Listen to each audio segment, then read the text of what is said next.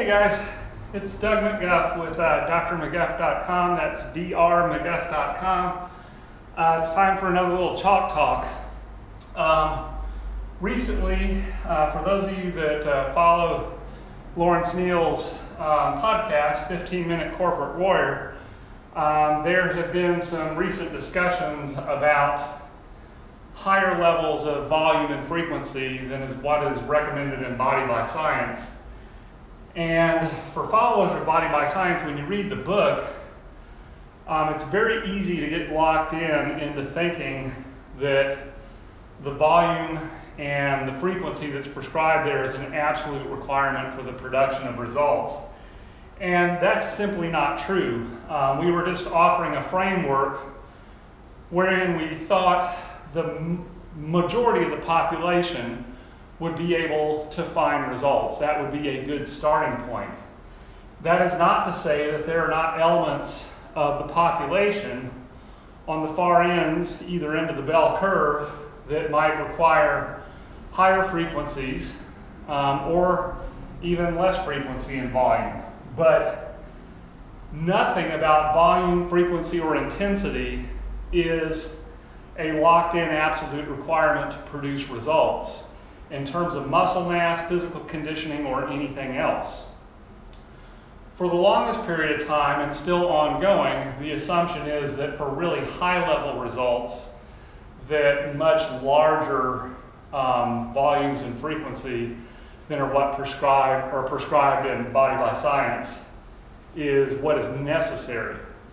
But fortunately, we've had enough popularity in the training modality where people that are more gifted in those realms are starting to make use of it and show that, yeah, if you have the genetic gift, you don't necessarily need these higher volumes and frequencies. And two of the biggest gifts to that notion have been Jay Vincent, a follower of HIIT and runs his own HIIT studio, who in his last interview with Lawrence was able to articulate that he dropped his frequency down to something fairly minimal and that even with less frequency and less volume than he had been doing in the past, it's just not showing any decrease in his results, so he has no problem doing less. And the same thing for Alex Fergus, who followed a Body by Science model to win the Real Fit contest at PaleoFX. But for those of you who have been at a lower volume and have listened to some of the interviews with James Steele or Brad Schoenfeld, and you think maybe I'm missing out on something by doing lower volume and frequency, I'm here to tell you that it's absolutely fine to go up in volume and frequency. For the longest period of time, I mean, I did it for 20 years because that was sort of the Ellington, Darden, Nautilus principles. And I did somewhere between 18 and 21 exercises to complete muscular failure, plus negatives or deep inroad or forced reps, 3 days a week. And I made very good results over the course of those 20 years. But then I cut back on my volume and frequency and had some renewed results. And that's not to say that if you've been following a low volume and frequency, perhaps if you increase your volume and frequency, you will show renewed results. But I want to show you here that the variables are not anything magical, and there's no magic mix that's going to bring you beyond your genetic ceiling. But let's discuss in another context what I mean. I have a very dear friend named Edwin Leap, who used to be a partner of mine in Blue Ridge Emergency Physicians, since left to do independent work. And he's also the best writer that I've ever known. He lectures around the country to emergency medicine residents. When they're getting ready to go out and get their first job, he tells them there are 3 variables here.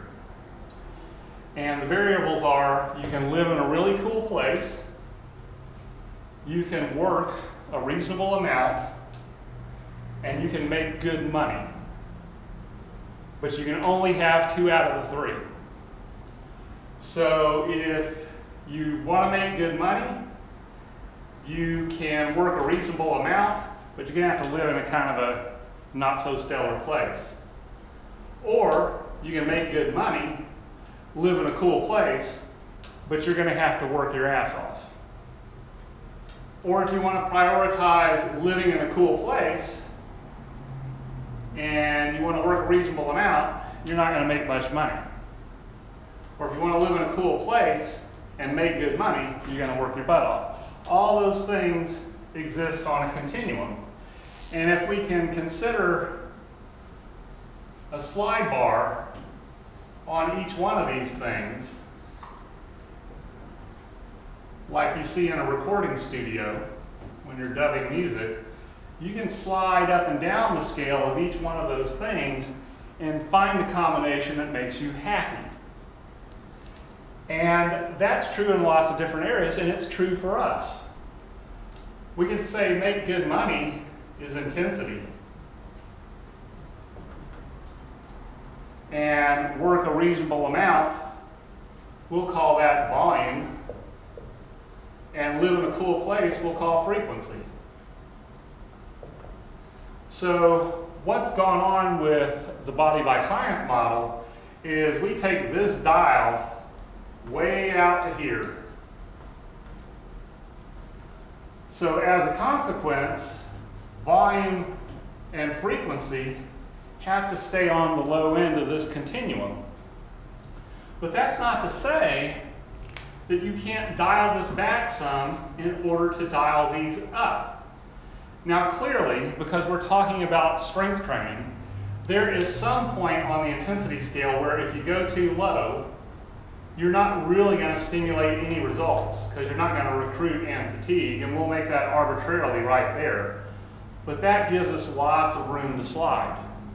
And for most people in the high intensity realm, if you want to experiment with increasing your volume and frequency and see if it gives you better results, that's very easy to do because we have pegged this dial all the way out here on intensity. And all it takes is to reel this back a little bit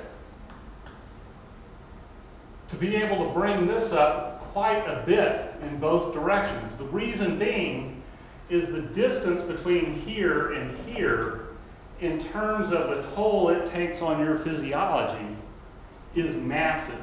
And I'll explain why in a little bit.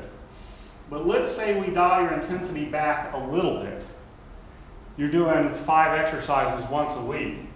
If we dial that intensity back just a little bit, say eliminate deep inroad technique and just stop immediately at failure, guess what? Volume can go up from 5 to 8 exercises, and frequency can go from once to twice a week very easily, and you will recover quite nicely. So that's if you stop right at failure. But I want to offer something that will allow you to increase both even a little bit more so you can see the contribution of volume and frequency to results. Because in the high intensity paradigm, we always view both of these as a negative factor. But that's only because we have pegged this so far out that it has to be a negative factor. But volume cannot be 0. And frequency cannot be 0. Because without volume or frequency, there is no exercise being done and there's no adaptations to be made. So these are variables that do matter in the equation. And to some extent, if you dial this back, you can take these variables that also matter and dial them up. And I'm going to show you how to do that. Instead of just stopping at failure, let's stop sub-failure, but still very meaningful intensity. So what I want you to do to find out what this feels like is to pick an exercise that you're fairly skilled at, and I want you to use a 3-6 cadence. 3 seconds up, 6 seconds down. And you do that exercise set with good form using that cadence. As you reach the end of the set, as you're nearing failure, coming to fatigue, pay attention When you get to the point where your positive excursion takes 4 to 6 seconds, despite your greatest effort, that is, you're starting to bog down. You can no longer do a 3-second positive. When you start to bog down to 4 to 6 seconds, stop there. That's your sub-failure stopping point for this experiment. Now, what's happened there is when you start to bog down, you've recruited all the motor units that you can recruit. What happens between bogging down and complete failure is you've recruited all the motor units you can recruit. Now you're just firing them in a faster cycle. So it's like taking the pistons of a car that are firing randomly and ramping up the RPMs.